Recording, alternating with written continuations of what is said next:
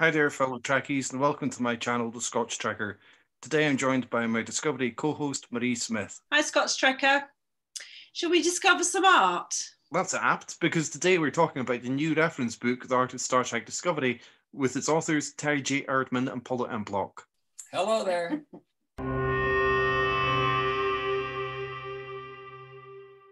Husband and wife writing duo Paula M. and Terry J. Erdmann have written many Star Trek reference books, including the aforementioned new The Art of Star Trek Discovery. As well as these numerous guides, they have also written several DS9 ebooks. Welcome to the Scotch Trekker, Paula and Terry. It's great that you both could join myself and Marie, so thank you for participating. We wish we could be there in person. Yeah, we're glad to do it. We just traveling would be nice. Yes. That would be lovely, wouldn't it? Yes. Oh, Well, yeah. first of all, from us both, congratulations on publishing this beautiful book. The pictures, the sketches, the photographs, they are beautiful and give us a real insight into this great series. So can you tell us a little bit about the book? Basically, the assignment was to work on the art. And of course, we're so used to doing behind the scenes books that we can't help asking questions in that direction too, even when we're talking to the artists, and they don't seem to mind. One really refreshing thing about it was everyone that we talked to was delighted to talk. You know, I mean, even though they were super busy, I mean, they'd go out and they'd say, I'll call you back in 10 minutes. And they go down to the set and then come back right away. But everyone on the set for Discovery is a real Trekker. And that was nice because, you know, on some of the productions in the past, sometimes the people weren't, you know, so, and it really shows in what they do.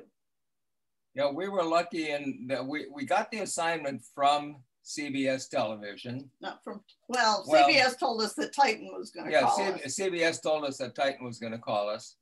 And they gave us the telephone numbers of the department heads.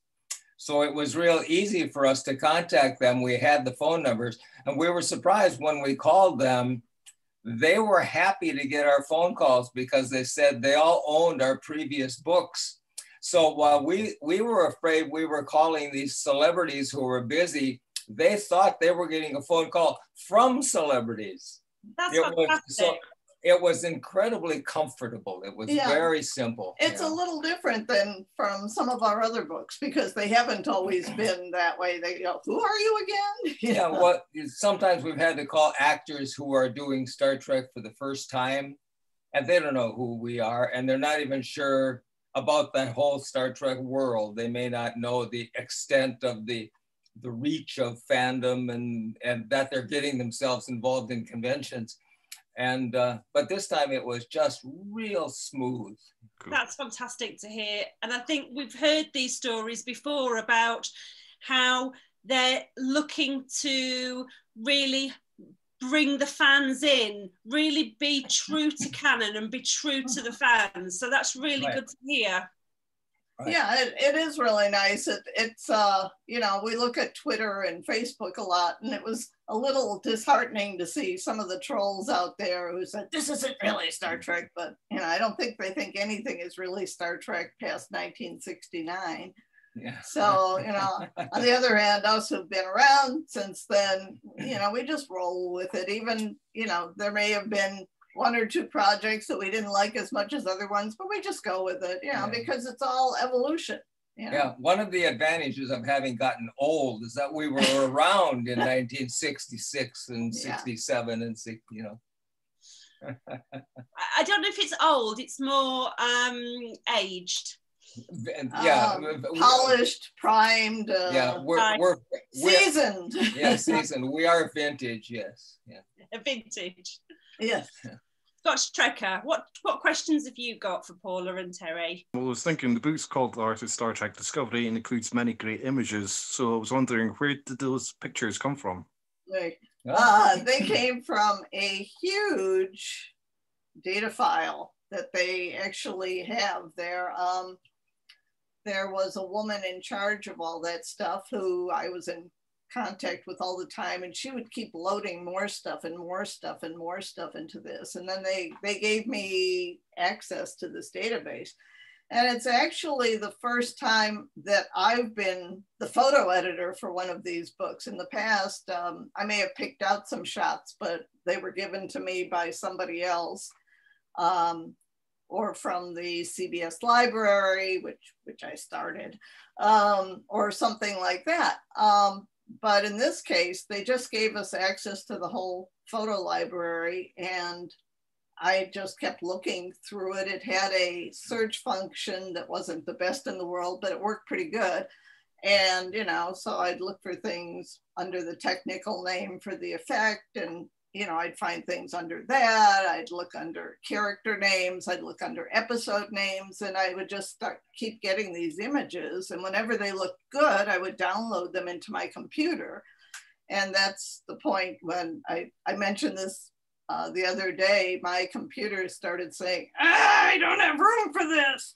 You're going to have to throw out everything, all your personal photos, if you want this stuff. So I bit the bullet, and I paid Apple for more space in their cloud area. So on many of our previous books, most of the photography was shot by a guy with a camera on the set. The still photographer would have a limited budget. So on The Next Generation or Deep Space Nine, the still photographer would only be on the set 1 or maybe 2 days a week. But now they're shooting everything all the time. Everything's digital. There's no, there's no negatives that have to be, you had to pay for processing the film before. Now it's just there in the camera. So where there used to be hundreds of pictures, there are now literally hundreds of thousands of pictures. And so like when we did a book called Star Trek Costumes, and we went down to Paramount, or to CBS, excuse me, and looked through their photo archives and spent, 3 weeks thumbing through pictures, sheets of slides. Remember what a slide was? And picking up pictures.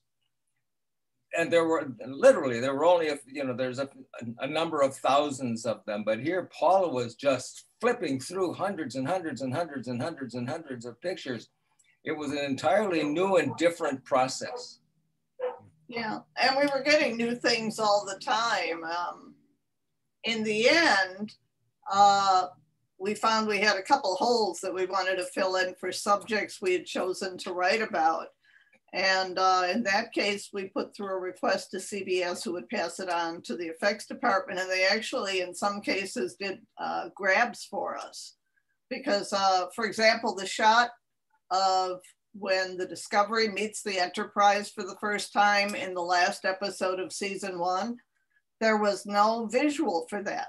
No one had done a still of it or anything. And I thought, that's such an iconic moment. It gave everybody who watched the show a chill, We had to have it, So I put in a special request, please do a grab of that. I need it. So the special effects department did that picture specifically for us, even though it had been in the air, but the only other way to get it would be to shoot a picture of your television screen. Yeah.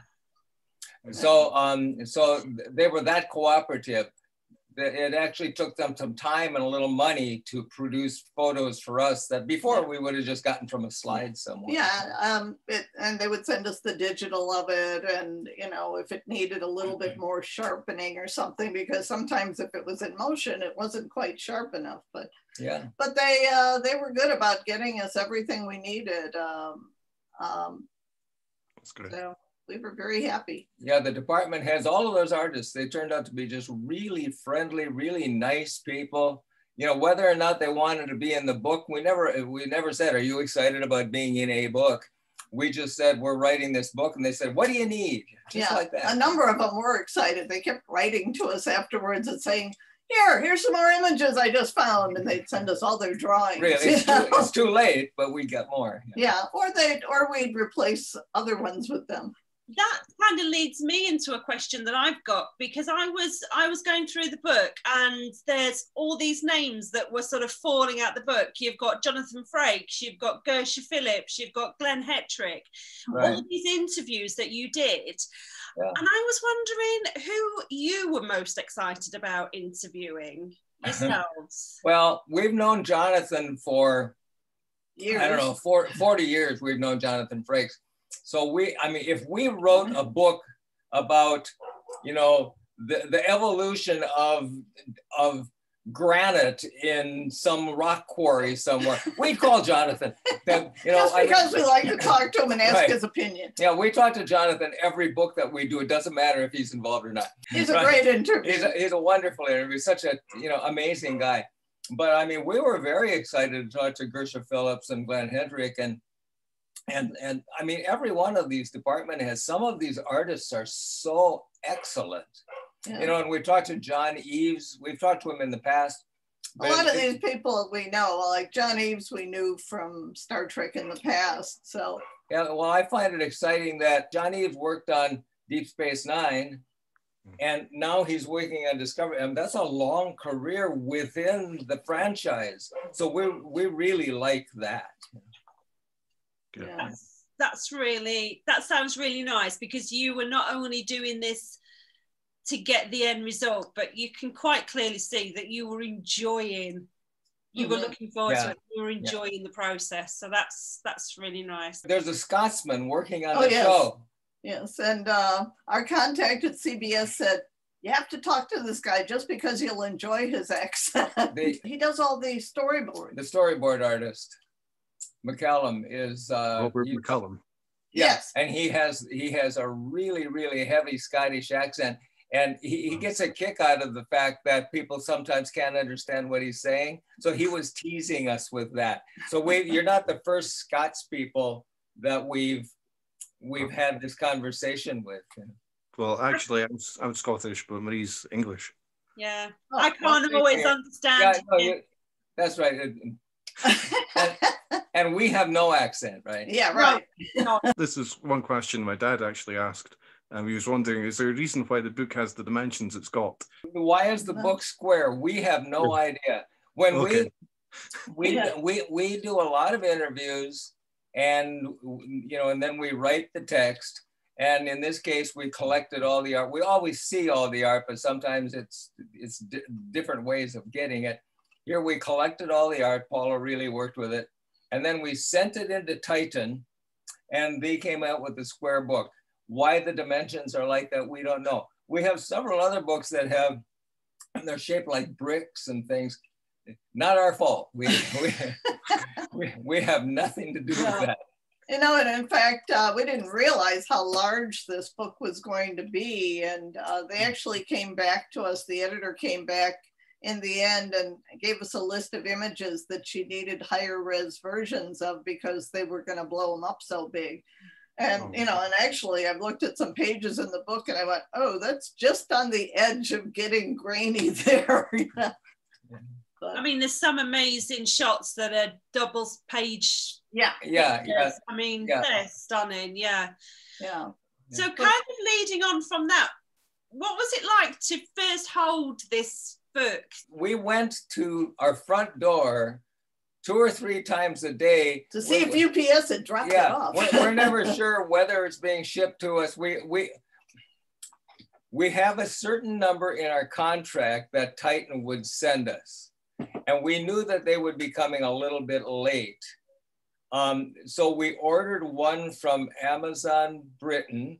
We ordered one from Target, which is a big American department store. We ordered one from Barnes and Noble, which is a big, you know, a bookstore chain. And we ordered one from Amazon in the US. In the United States. Just because we wanted to see how fast those would be coming to standard people who were ordering them. So for every day for like 3 weeks, we went and looked at the, you know, outside the door to see if anything had been delivered. You know, 3 or 4 times a day, oh darn, there's nothing there.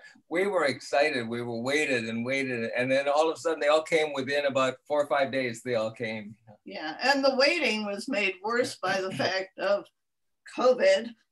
COVID-19, because we actually finished the book and turned everything in, the text and most of the images to them last September of 2019. The book originally was scheduled to be released in June of 2020. Yeah, and that they figured would give them plenty of time to do all the work on it. And then bam, come March, everything shut down. You know, all the companies, the publishing company shut down. And then after that, we had to deal with the fact that the factories that produce the book over in China, which is where everybody gets their books printed these days, those were shut down too, you know. So we're waiting. Yeah, so it delayed everything by 6 months. So we also waited those 6 months.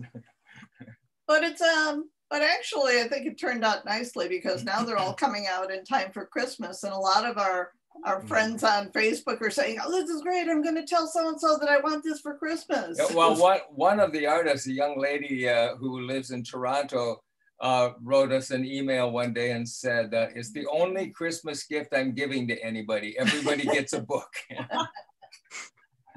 So one question I was wondering if you had the opportunity to include information from the 3rd season of Discovery, would you have appreciated that? Oh yes, we love 3rd season, and it's even prettier. You know, the idea of this art book was to try to make it really nice to look at, but season 3 has been just gorgeous. So yeah, I wouldn't mind having some of those. And we've actually, you know, frozen a few of them on our screens. Well, Alex Kurtzman told us when we interviewed him that his goal in taking on Discovery was to make a TV series like a movie, you know, and put the money into it that you do, because, you know, on all the other TV shows, we were very acquainted with the fact of, oh God, we can't spend more than a couple $100,000 per episode, so we can't get super duper things. But Alex said, no, we're going to make fewer episodes, but we're going to put a lot more money into it. And so the effects are just stunning, you know. Yeah, one of his, I mean, he really stressed it the number of times that the subject came up. Alex, who's the executive producer, really, he said he wants to erase the difference, the space between feature film and television look. He wants to make it all one look, and he's working on it. And ironically, with the COVID breakout and the fact that more and more people are turning to streaming, it was a good idea at the time, and it worked out to be very good, because the people who are sitting at home watching their TV sets instead of going to the movies, they're getting to see this stuff in really high quality visuals. Yeah. And I read something, we didn't do the research on this because it wasn't part of the book, but I've read that they've changed their sets so that they can do quite a lot of stuff. The sets are all built extensively. They have, I don't know, curved walls so that they can actually work with the visuals at the same time they're shooting. And yes, in the book, you'll see a number of pages that show the green screen, the stage is surrounded by green screen. They have much more of that now. They've really built it up on the, and we were going to go to the sets. We were invited to come up whenever we want, and then COVID hit, and that was the end of that. Yeah. Maybe next year. Well, it's filming season 4 at the moment, isn't it? I know, yes, it is. I know, and there are still people online saying, oh, it was canceled after season 2. Yeah, we get a kick out of that. Every day you hear that, you know, Alex Kurtzman's been fired about 75 times. You know, as many times as Joe Biden's been elected. Yeah. I've got a couple of favorite parts of the book, if that's okay, that I'd love to talk to you about. Sure. So one of them was the section, it's called How the Kelpian Got His Face. Mm-hmm. And it's the journey of Saru and what they wanted to do originally. Can you just tell us a little bit about that? Because I loved the artwork for that. I loved the story about that. We talked to Brian Fuller, who was the original creator, the story writer of the series. And he didn't stay with it very long. He was only around for about half of the first season. He wanted to make what we call the flying V guitar. You know what, a Gibson guitar with this big, you know, it's got a V-shaped body, and put all these eyes on it and give this character dozens of eyes. And they would all have to be worked on through visual effects, because they'd all have to blink and they'd have to have meaning in order to look real. Right, and they'd have to actually have emotion in each of the eyes and stuff. And it was a wonderful idea, and they gave us pictures. Glenn Hetry gave us a bunch of pictures of what they had, and we interviewed Brian, and he explained to us why he wanted to do it and all of that. But then after they were getting into it, they realized that doing all the visual effects work on those eyes would take extra days, would take a bunch of extra visual effects people. They'd have to have a puppeteer and a visual effects person on the set at all times, you know, extra employees. And then they would need a few days to do the visual effects work after production. It was going to cost hundreds of thousands of dollars. And they finally, it was actually a cost and time factor that made them not do it. But we thought it was a really good idea. Yeah, and when they first started having problems, wondering how are we going to do this, Glenn Hettrick said he started advocating for, let's do something similar, because he really liked Saru as a character, and he wanted to be able to see him and see the actor as he was. Right. He said it's a shame to put that amazing actor, because Doug Jones is, you know, he's not just. He's done so many memorable roles. And he could have, if he wasn't so tall, he probably would have been cast as a leading man in different types of movies. And he's so good that it's a shame to always cover him up, but we've never seen him uncovered, really. So this is, I think, his first project where he really shines as a character, because the other ones, you know, he doesn't get many lines. It's all about the visual look of him. Oh, I liked him as a fish.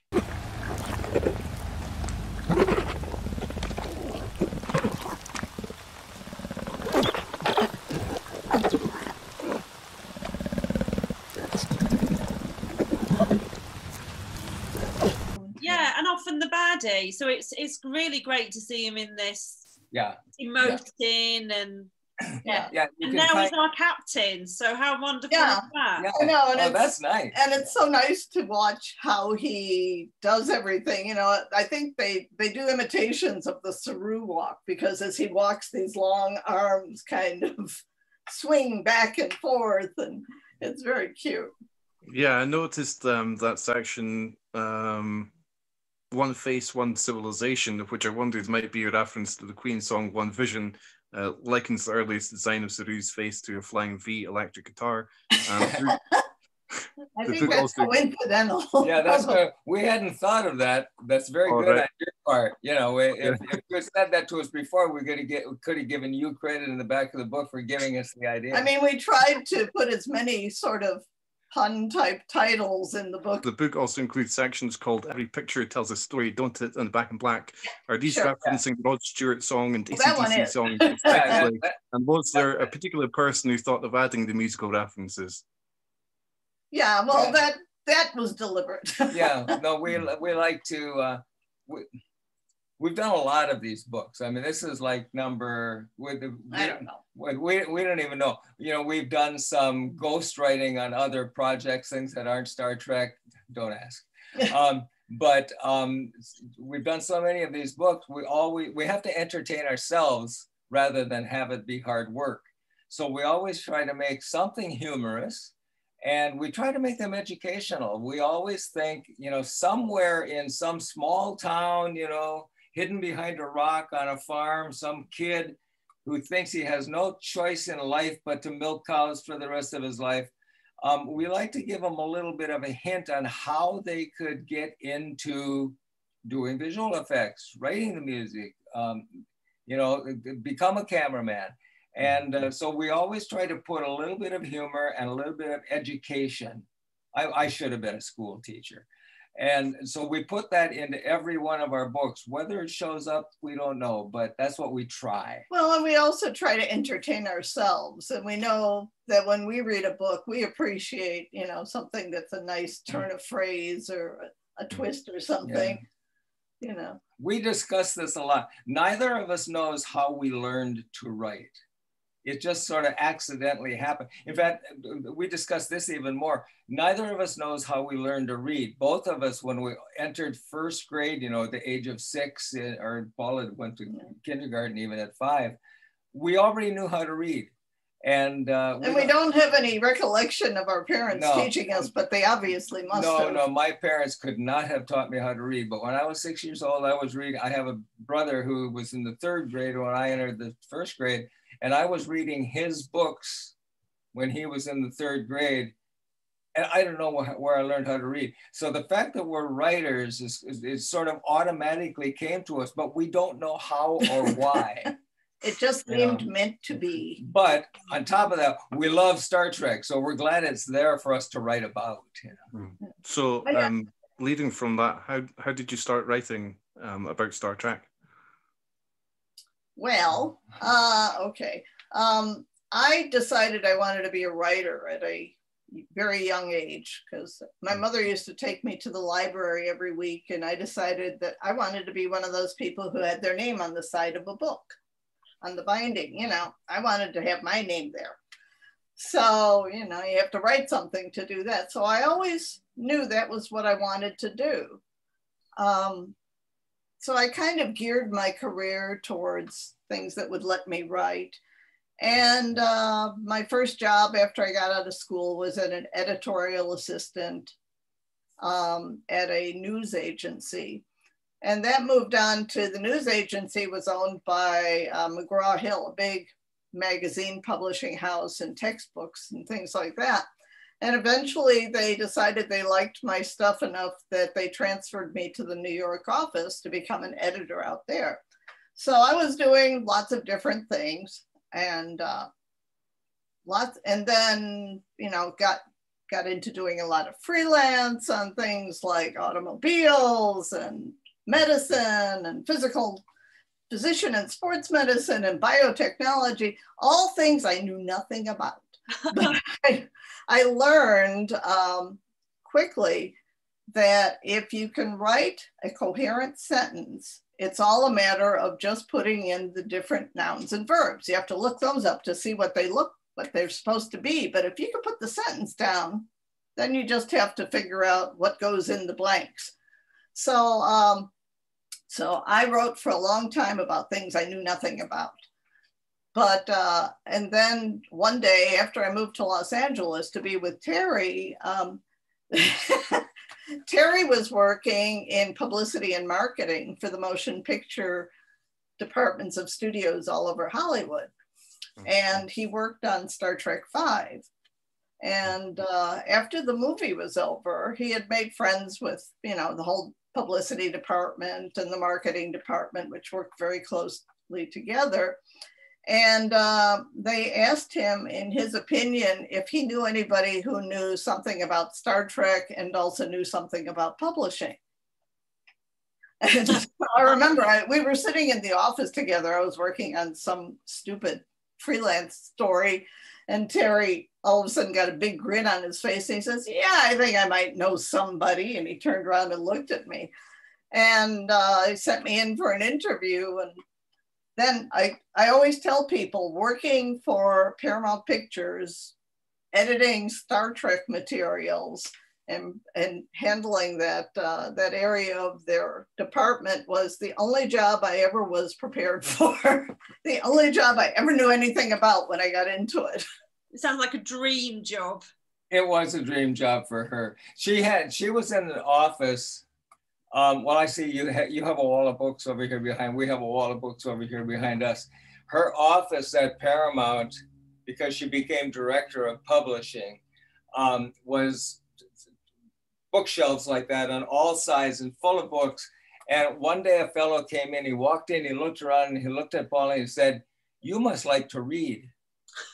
And I looked at him like, It was such a dumb question, Yeah. but Yeah. I mean, who does it? But Yeah. I guess he didn't. Well, I'm going to confess something here. I have not really told this to a lot of people. I got out of college and I went over to the Warner Brother lot, and I went, knocked on the human resources door and went and took a typing test and got into the floating secretarial pool. And I got assigned to a producer who liked me and who took me over to 20th Century Fox. And I met all the marketing people, and then I got a job as a publicist at 20th. And then one of the executives from 20th went over to Paramount Pictures and called me after a few months and said, would you like to be the unit publicist on the next Star Trek movie? That's the person who spends all the time on the set and takes notes about how it's being. And well, yeah, my head blew up. And so I did, and that's how I got into Star Trek. But at the time, and that this movie was Star Trek V. So we're talking about, there was the original series 3 seasons. There were about 2 or 3 seasons of the Next Generation already made. This is the 5th motion picture, and I knew nothing about Star Trek. I knew nothing about Star Trek. But that's when he realized he had a resource. And Paula and I were together at that time, and I looked at her and I said, I think you're going to have to help me out. What took me, and a few weeks later, I was on a private plane with Bill Shatner and Leonard Nimoy and Harv Bennett flying up to Yosemite. So I had to do a real crash course in what in the world is this Star? I mean, I knew what Spock was, and I'd heard Beam Me Up, Scotty, but I didn't know much. And now people call me, we've seen in print, in magazines, it says, Star Trek historians, Paula Block and Terry, so I've learned a lot about it since, and yes, do you have questions? I can answer to answer your original question about how we got into Star Trek writing, or writing in general, after Star Trek V, and after I'd been in the job at Paramount for a while, I got to know the editors at the different publishing houses real well. And one of them called me up and he said, listen, I know you can't work on any of the books because you work for the studio, but I know your husband does these press kits for all these movies. And I had sent him some of the press kits because they had information about Star Trek that the publisher could use. And he says, he seems to be a pretty good writer. Do you think he could handle a book for us? And I said, yeah, sure. So he called Terry, and Terry got the assignment for the Deep Space Nine companion. So, which I ended up working on also. I had worked as a publicist on a whole bunch of movies, but and I turned out these production notes. You know what a press kit is. It used to be a stack of pictures. Now it's all digital, but and then a little booklet of information. I wrote lots and lots and lots and lots of those. So I honed my skills as a writer, and so the format is actually pretty similar to what we do for these books, because he got very used to talking to everybody on the set, from the actors to the people who behind the scenes people. Yeah. And he got very comfortable talking to those people and asking questions that the common man would want to know in order to understand the process. And that came in handy for when we started doing these books. Yeah, but I had never written anything, maybe 25 pages, maybe, maybe 2,000-3,000 words. And the term papers. Yeah, term papers. And but the Deep Space Nine companion, it's that thick. It actually has 453,098 words in it. Wow. And that's the first book that I got involved. And then halfway through the Deep Space Nine companion, Margaret Clark, who was an editor at Simon & Schuster, called me and said, set it aside. I need you to write. And we did a book called Star Trek Action, and it got published and sold. And then the Secrets of Star Trek Insurrection, the behind the scenes book on Insurrection, wrote that, and it got published and sold. And the Magic of Tribbles. The Magic of Tribbles, which is, it was going to be a paperback, but it's only online now, Yeah. And that got published in online. And then we finished the Deep Space Nine Companion. So by the time we finished my first book assignment, it was book number 4. You'd already published 3 more. Yeah. And I had graduated beyond writing 25-page pieces. You know, now it was a lot of words. And I actually co-wrote with him on all those things, but I wasn't allowed to put my name on things for several years because it seemed like, you know, it would have been, I'm the director of publishing for Paramount, and all of a sudden I'm writing half of the books, you know. So for the first couple of our books, you'll see it's usually just Terry's name with help from Paula Block. Yeah, one of the Deep Space Nine Companion says with Paula Block, and the other ones, a number of them, your name isn't on it. I'm a consulting writer or consulting editor or whatever. But I did the coffee table companion book for the Tom Cruise movie, The Last Samurai, and you didn't help me. No, that's true. So that's my book alone. That one he wrote by himself. But everything else we wrote together, and we discovered we really work very well together because we always see things from a different viewpoint. And the usual process is one of us takes a first crack at it, the other one gets it and said, ah! Terrible. and rewrites it. And then the first one goes, ah, you're crazy. You ruined it. Yeah. And then the third version is usually perfect. And when we go back, we can't remember who wrote what. We're the entertainment columnists for our local newspaper in the little town where we live, and we do that all the time. One of us will have, it's a monthly, you know, we have 30 days to write 600 words. It's really a task, right? But one of us will have an idea to write about, you know, a motion picture or a TV show or a musical act that's going to come into town or something, and, you know, just write 600 words, give it to the other person, and every time we just get into you know, but back and forth. But the third time, it's always perfect. We're always really excited about how it sounds. It's evidently a partnership that's worked, you know, for the books and for yourselves. 35 years. 35 years we've worked together, other than when she was going into the studio or when I would go out on the road for 4 months. You know, on a movie set, I did G.I. Jane with Demi Moore and I don't know, Father of the Bride with Steve Martin, and they, you know, I'd be out of town for a while. But other than those periods, we have been this close together nonstop for the most of 35 years. We've never been out of, we both go to the grocery store. You know, we've just always been together. We just kind of like each other. It's weird. That's really nice.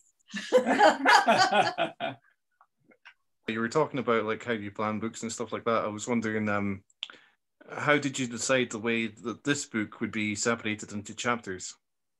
Paula did it. Good question. The sections for the book. Sections for the book. Yeah. It was tough, you know. As we started writing, we realized, okay, this is going to have to be divided up. And we just I kind of just arbitrarily said, okay, we've got a lot of material on this and we've got a lot of material on that. So, you know, so we just kind of took a chance on it and it all worked, you know, so yeah, we were lucky. Yeah, I mean, I would be sitting sort of waiting for her to give me an assignment, and she would say, you know, how about the Kelpian wardrobe? And so I'd say, okay, and jump into it. But I didn't know that she'd even put together a costume section, an aliens section, a, you know, whatever it is. Well, there was one of the sections, elaborate sets and exotic locales. That was just because we had a number of really gorgeous photographs. You know, these beautiful pictures of the actors walking through the desert and walking down sand dunes, you know. And I thought, we've got to say something about these because otherwise we have no reason to use them. And that was how that section came about. So the material that the studio sent to us that we had to use sort of dictated how the book came out. We had a lot of location pictures. We did a location section. We got a bunch of wardrobe stuff. We did a wardrobe section. This is the first book we've ever done, even with the ghostwriting stuff that we're not talking about, that we didn't interview the actors. I mean, we've always interviewed. Yeah. I still have tapes laying here with, you know, Tom Cruise and Demi Moore and Tina Turner and obviously Leonard Nimoy and Bill Shatner and much Jonathan Frakes. But we did not speak to any of the actors on this book. And of, I don't know, there's 35 things with our names on the title.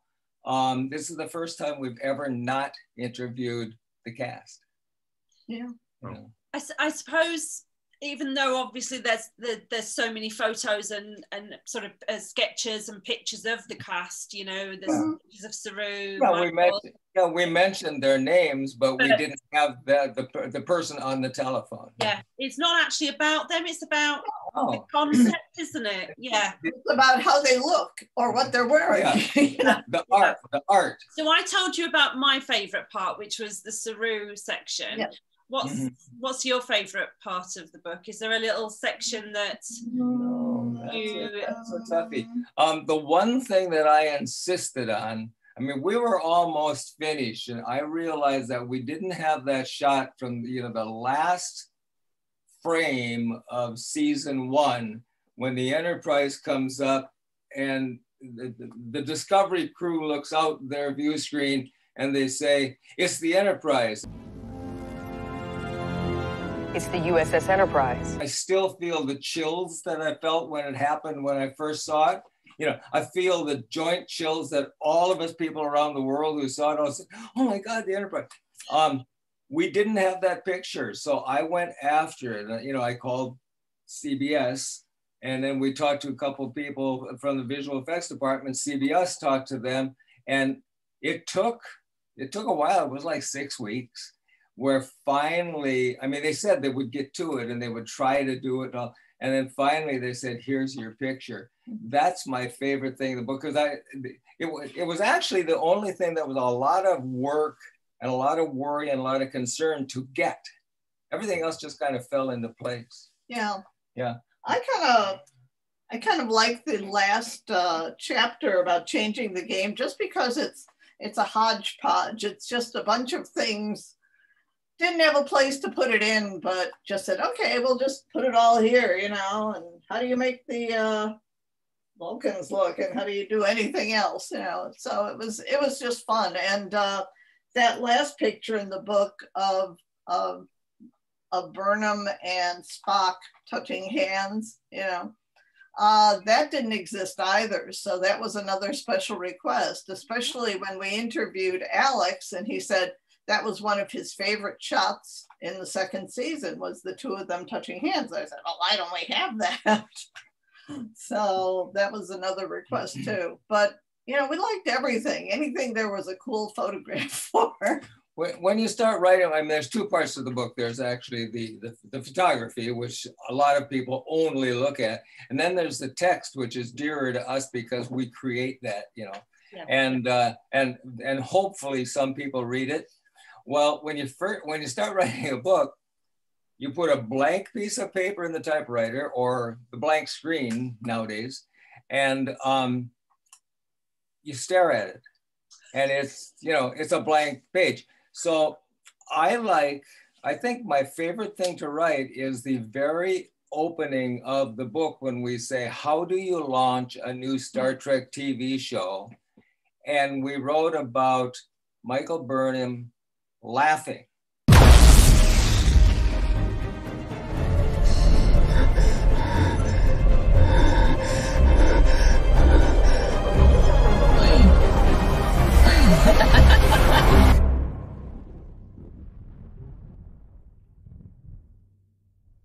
And I think of the writing part, even though it's just, you know, it's only 300 words or something, and it's the very opening of the book. I think that's my favorite writing in the book, because it was just a way to get going. And then after we did that, we just flew. And the idea for that came to me while I was trying to fall asleep one night. I was thinking, how the hell are we going to do this? And I just thought of, you know, well, how do you start a series? And I thought, oh, it's the same way you start a book. And that again, I wanted to find, I never did get exactly the photo I wanted for that. I wanted the photo of her laughing as she's out in space, because she looks around and she just laughs because she's enjoying herself so much. But, you know, so the closest we got to that was a picture of her smiling from that scene. It would have had to be a frame grab. And she just moved too much. And they never, frame grabs never look as good as a photograph or something, you know. So we didn't do it. We intentionally didn't do any frame grabs in the book. Oh, there's a couple of them. If there's something that doesn't exist. But we tried to use artwork or photographs rather than frame grabs. You know? Yeah. So, but we enjoyed it. It was all fun. Oh, it's always fun. And, you know, and the thing that we wrote the first was how they did the credits for the show, because because I just loved the credits even before we knew we were going to do that book. Do you hear our dogs barking? I was wondering who was trying to join in. Are they big Trek fans? Yeah, they are. They're two collies and they're just very vocal. Yeah, Scottish dogs. Yes, Scottish dogs. But no, we just loved those opening credits. And there were things like some of the images, I wasn't quite sure what it was, you know. And I thought, what is that? And I thought, you know, I wish somebody would write an article about that so I could read it and find out, you know. So when we got the assignment, the first thing I did was find out who did the credits so I could ask them. Yeah, she wrote the article that she wanted to read. Somebody wrote it. Eventually, somebody wrote it. Well, yeah, I mean, if you want something done right, you have to do it yourself. Absolutely, absolutely. Yeah. So the credits end with the famous Alexander Courage tune. There's quite a few references in the book to how the original series has inspired design aspects and Discovery.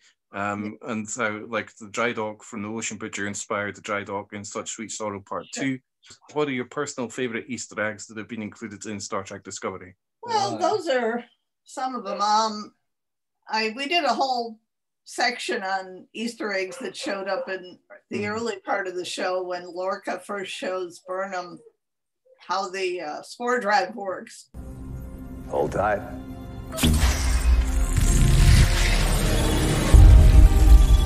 Blink, you're in the Lowry. Blink, the moons of Andoria. Blink, you missed Romulus. All those planets, all those places, all those species, seen and yet to be seen.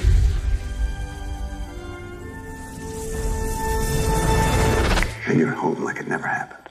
That was kind of a fun thing. It was fun for them, even though, you know, when he's saying, and this is this, and this is that, they weren't actually that. If you know the original series, you know, hey, wait, I recognize that. That's not what he's saying it is. But they did it just for the fun of it.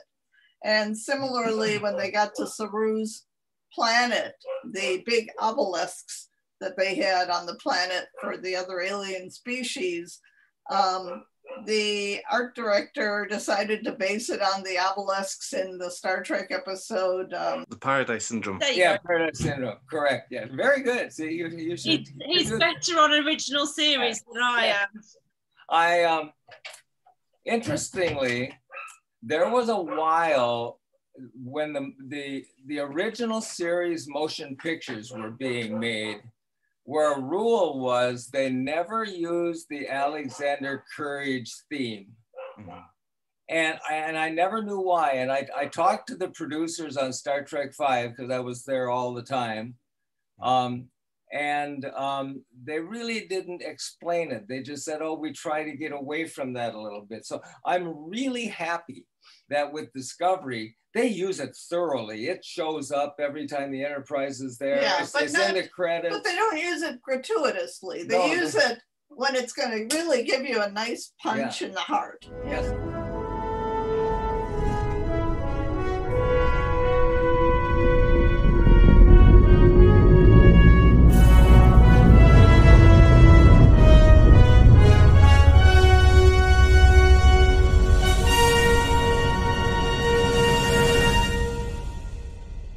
So for a while it was like verboten, but today it's back, and I really think it's a good idea. Works for me. Yeah. it was nice. We liked all of that stuff. You know, they, like I said, they know their stuff. And I really like the music that Russo is doing for the show. It's very melodic. I love his use of instrumentation, you know. It's really nice. The book includes script excerpts such as on pages 89, 93, and 122. Were you given access to full scripts or just those extracts? Oh, we got them all. Oh, we got the script. That's another thing that took up space in my computer. You know, I had access to where all the scripts were, plus all the versions of it. You know, the green version done on September 3rd and the purple version done on October 4th, you know. And so you could see how they changed as it went along. That's how I found out the description of Saru from the first script, because that actually got sent to us by Brian. Brian sent us a couple of those. So it was really nice. Brian was great to us, but we had worked with him before when we did some articles about Voyager. Yeah, and he did a little bit on Deep Space Nine. Yeah, too. he was on staff on Voyager before he created it. So we knew him, and we asked if he'd like to work on this with us, even though he wasn't working on the show anymore. He said, sure. You know, so we talked to him a lot. Yeah. You know, he goes on to project after project after project. So, you know, it took us a little while to set up a day and date with him. But, you know, once he got it, we got it. So that was good. Page 100 features a graphic from the Short Tracks episode Calypso, and some of the pages about the design of Kaminar discuss the Short Tracks outing The Brightest Star. There's even a short 2-page section called Short Tracks Not So Random Pieces of the Puzzle. So what was the thought process behind including art and content from sources out with Discovery? For Short Tracks? Yeah. That was actually interesting. We didn't, because we were watching the show for the first time as the stuff aired, we didn't realize those were going to end up being pieces that were going to be used later on. And when we talked to Alex, he mentioned that they had that in mind from the beginning. So we didn't know that this crazy girl that Tilly runs into in the first one. Mihani ika halikapo. Oh, okay. Can you actually just go to the beginning and just very slowly? Poe. Okay, Poe. We didn't know she was going to turn up in the last episode of the second season. They have a refracted lattice shield design. You can see it in the wave patterns. They can't be defeated one-on-one. But that was kind of interesting. And right now people are talking about, gee, how does Calypso relate to what's going on the show now? We're kind of seeing how the ship's computer has evolved, or is starting to evolve into that character Zora that was in Calypso. So there's a lot of speculation about, well, what's going to happen that the crew is going to abandon the Discovery somewhere 9,000 years from now. I've come up with a key phrase. People will figure out how to Facebook us or Twitter us, which is wonderful. We welcome it. Please do. But they'll all say, how is where are the Klingons? Or how is Calypso going to work into 900 years in the future? Or, things like that. And I answer every time, I say, patience. Yeah, really. Because we don't know either, but we're sure it'll show up. Yeah, but hang on, just patience. Yeah. So I have literally in the last 2 months probably typed just the word patience probably 50 times. It's lovely to see that you're both enjoying this new series as well. I love it. Yeah, absolutely love it. It's a lot of fun. It's just fabulous.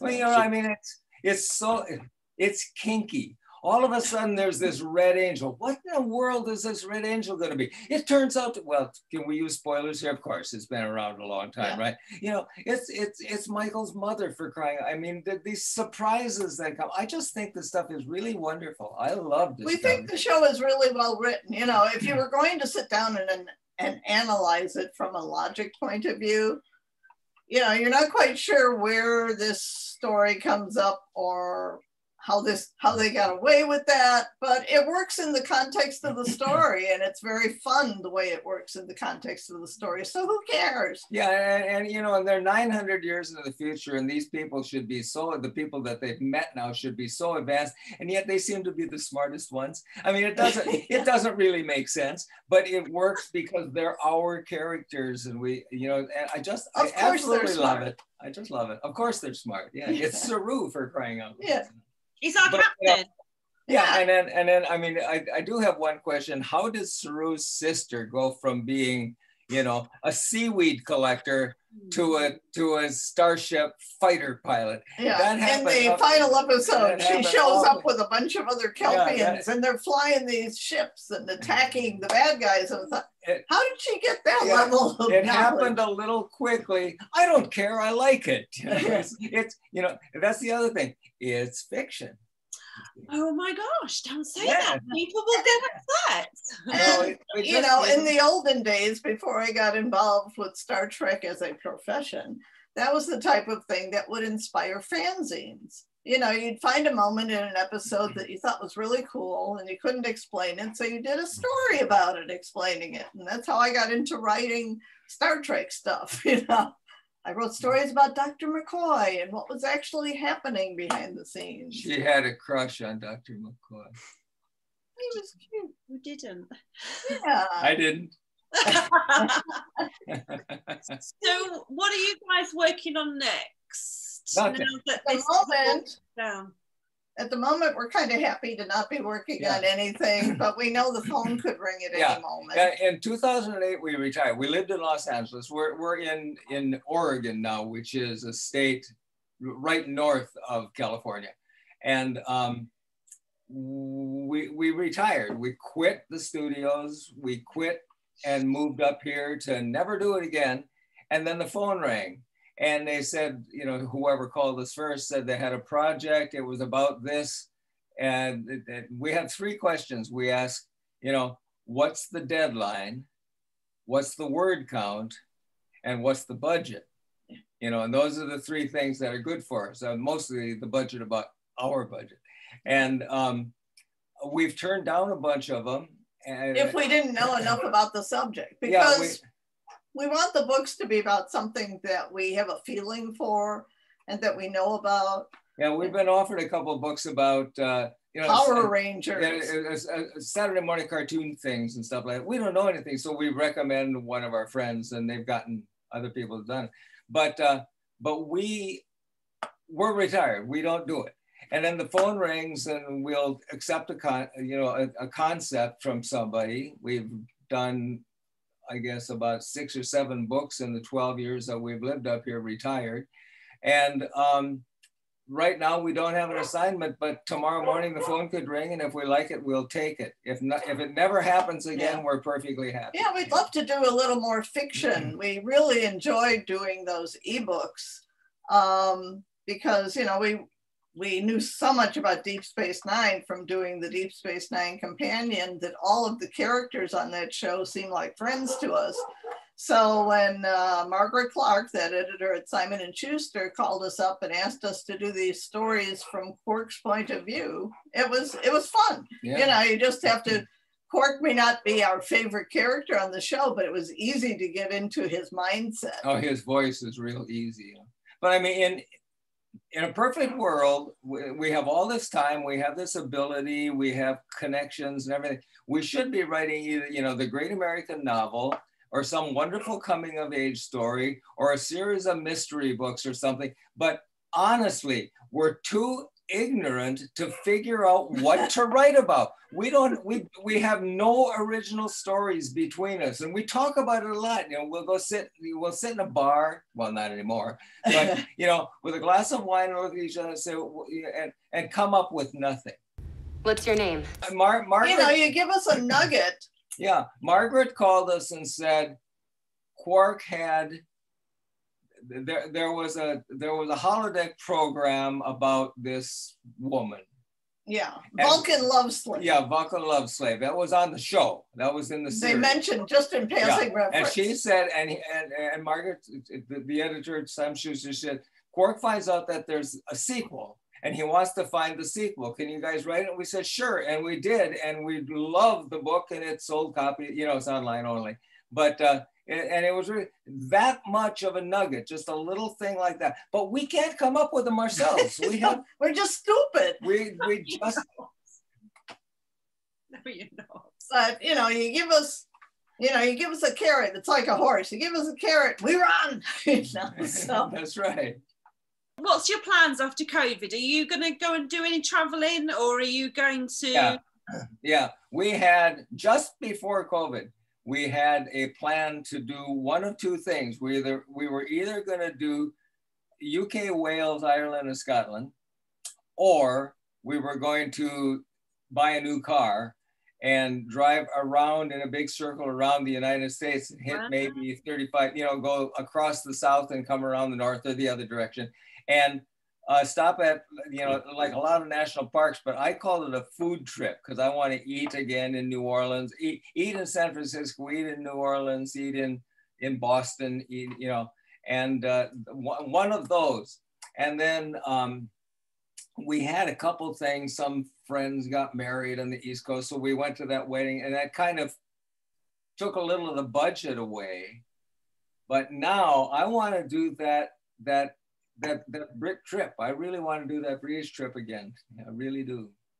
So maybe that'll be it. You know? So have a convention and invite us. Well, Destination Star Trek.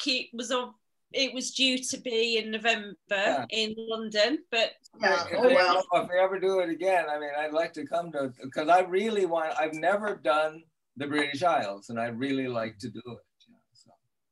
Yeah, people would love you over in England and Scotland and Wales. They would eat you up. Golly. Gosh. We're going to get big heads. Better than haggis. On page 124 of the book, you state that adding an Andorian to the Discovery bridge crew was at one point a possibility. So do you know if this was where the character of Rin developed from in the show's third season? Well, I don't really know. But I wouldn't I would imagine, yes. I mean, they want to, if they spent the time and money to develop the makeup and come up with a look, you know that they're going to use it sometime. Mm-hmm. Yeah. So yes, I do believe. And also, there was talk about making Saru blue.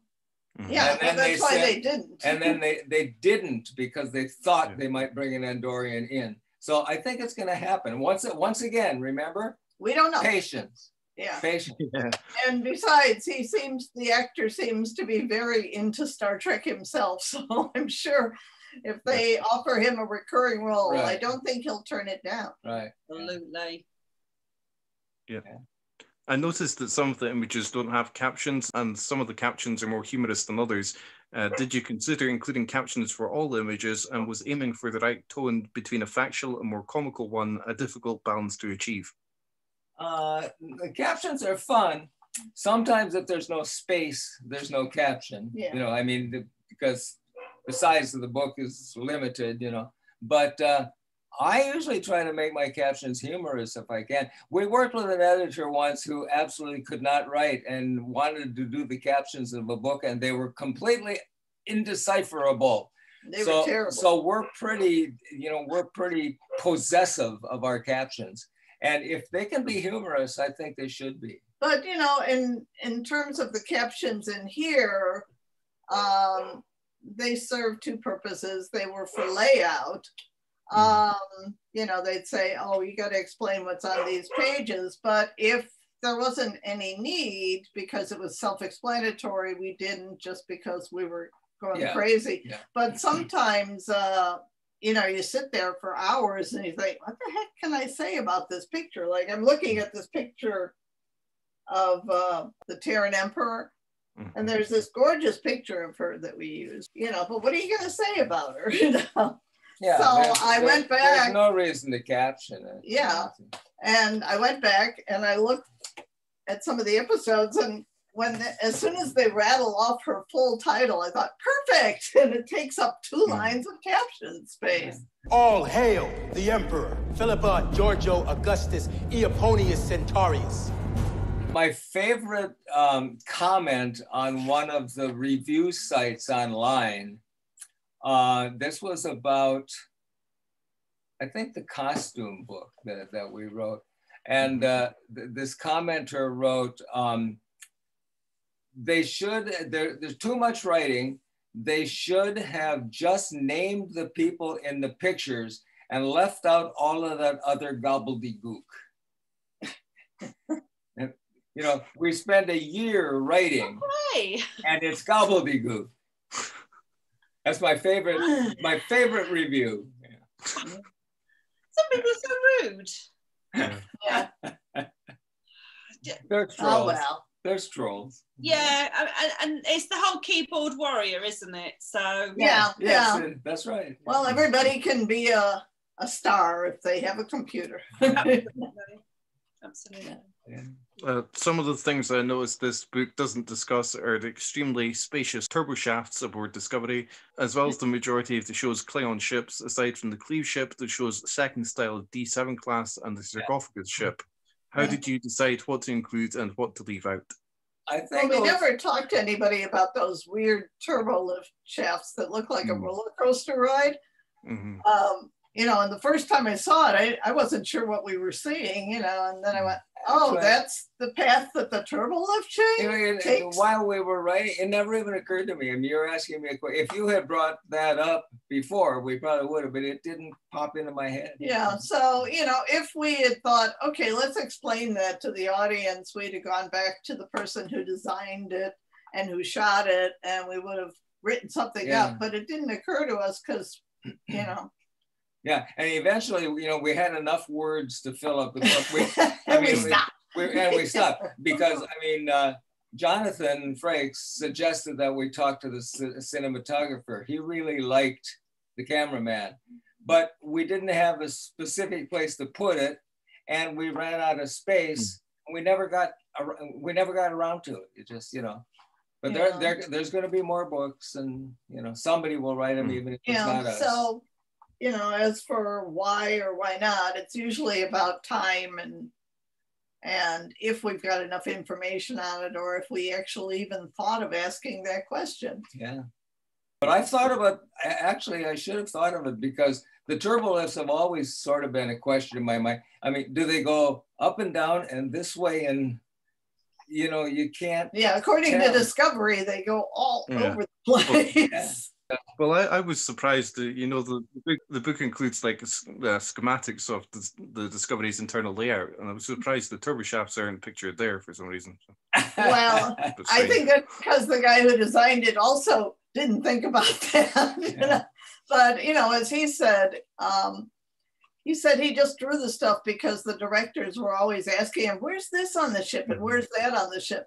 If a director had ever said to him, where exactly are all those turbo shafts, he would have done it, you know, and he still might do it someday, you know, but it's just a matter of, did anybody ask? No. So the fellow who drew the schematics of the ship said the director will come up and say, where is Saru's quarters from the outside?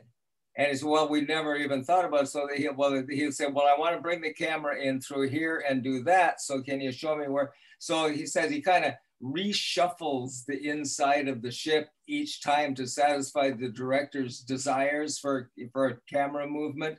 I mean, it's interesting. I don't remember if it's a page or two, but I was glad to hear it, so we wrote about it. Thank you very much to Terry J. Erdmann and Paula M. Block for joining us on the Scotch Tracker. You bet.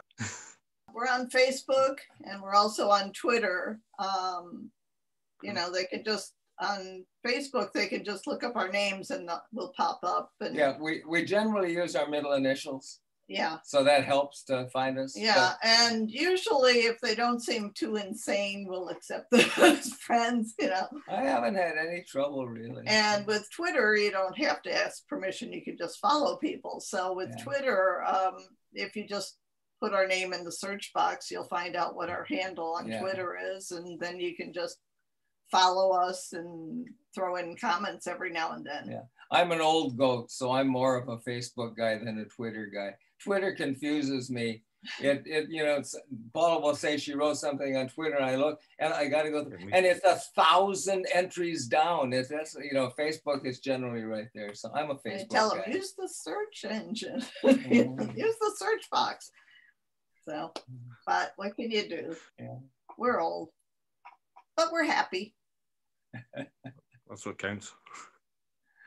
I've really, really enjoyed just chatting, and I could listen to you for hours, but thank you for the book. Thank you for your time this evening. And I'm definitely going to be stalking you both on Twitter. I want to see more of I want just someone to write to me and just put patience afterwards. So it's so soothing, It is. Okay. Yeah. Okay. Thanks very much. Okay. You bet. Thank you. We had fun. We enjoyed it. We did too.